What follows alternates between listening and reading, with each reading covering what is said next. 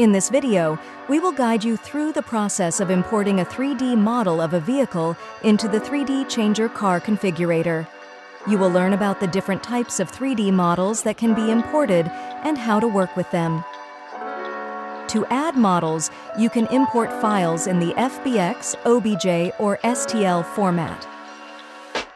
Please note that there are no modeling tools available in 3D Changer, so you will need to import models that have already been prepared.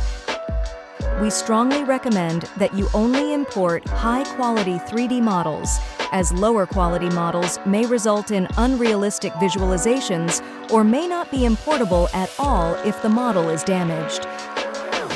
You can find 3D models for purchase on various online marketplaces. Check out our recommended options in the video description. Now open your 3D Changer and let's get started. You can delete the default car, go to Tools, then 3D Model, then My Library. Click the Import button on the right and select your file. After importing, you'll be able to see your model in the library. Click and hold the left mouse button for 2 seconds, then drag it to the desired location in the scene. Once you have positioned the model, release the mouse button to drop it in place. You can see it has no materials. Go to Select Part. In this section, you can see the materials slots of your 3D model.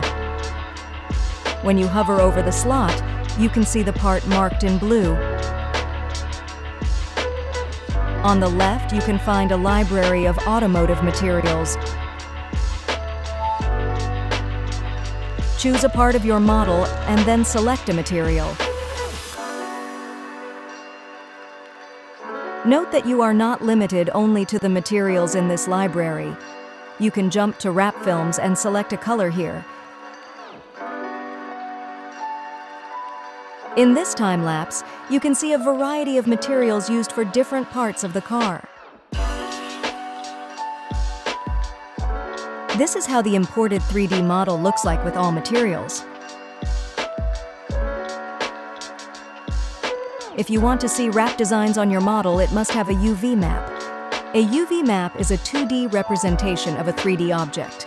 It is an unwrapped surface of your model and flattened into a 2D image. Open some graphic editor, add the car's UV map, and prepare your design.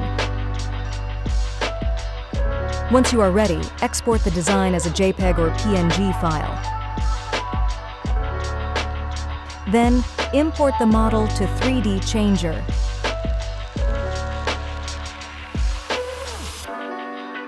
Import the design into your library of designs, and then apply the design on the parts of the model where it is supposed to be. As you customize your vehicle, you don't have to stick to its default location within the scene. You can easily change the position of the vehicle by navigating to the top menu, clicking on the appropriate icon, and adjusting the position as desired. If you need to reset the position, click on the reset icon. Sometimes a 3D model imported into 3D Changer may have an incorrect size or axis. You can adjust the size or rotate the 3D model by going to the Transform option in the top menu.